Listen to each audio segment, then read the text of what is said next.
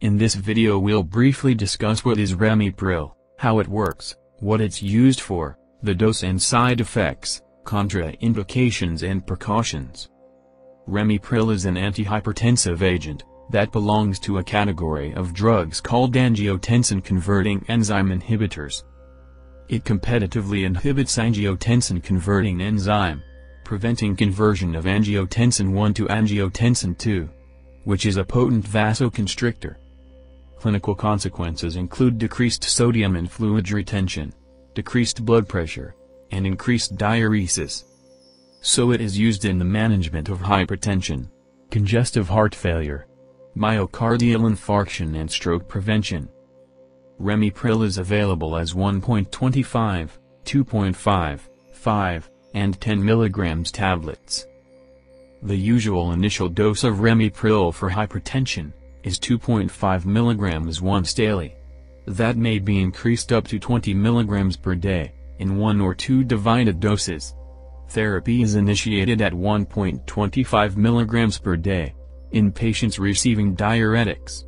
And the maintenance dose is 2.5 to 20 mg per day, as single dose or 2 equally divided doses. For congestive heart failure, the usual initial dose is 1.25 to 2.5 mg every 12 hours. That may be increased if tolerated, up to 5 mg every 12 hours. And the maintenance dose is 5 mg every 12 hours. For myocardial infarction and stroke prevention, the usual initial dose is 2.5 mg once a day for 1 week, then 5 mg once a day for 3 weeks. Then increase as tolerated to 10 mg once a day. Ramipril may cause hypotension, dry cough, hyperkalemia, increases potassium in the blood, headache, dizziness, nausea, and abnormal kidney function. And it may rarely cause allergic reactions, angioedema, hepatitis, neutropenia and granulocytosis.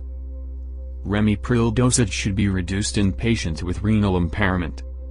Potassium-sparing diuretics such as spironolactone shouldn't be combined with Ramipril. If possible, diuretics should be discontinued 2 to 3 days prior to Ramipril therapy. And if diuretic cannot be discontinued, dose reduction of Ramipril is required. This drug may cause chronic dry cough, so notify your healthcare provider if cough becomes bothersome.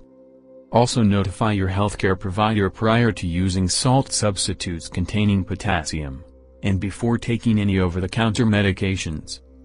And if you suffer from persistent rash, angioedema, abdominal pain, jaundice, excessive fatigue, irregular heart rate, or chest pain. And of course avoid abrupt discontinuation of therapy, unless instructed by your healthcare provider. Ramipril may also cause drowsiness, so use caution while driving or performing other tasks requiring mental alertness. And also avoid sudden position changes, to prevent orthostatic hypotension. Try to maintain adequate fluid status, and to avoid dehydration, perspiration, or overhydration. And finally, it's really important to follow non-medical interventions to control hypertension such as weight control, sodium and alcohol restriction, smoking cessation, and regular exercise. That's all for this video. Subscribe and click on the bell icon for more animated medical videos like this one.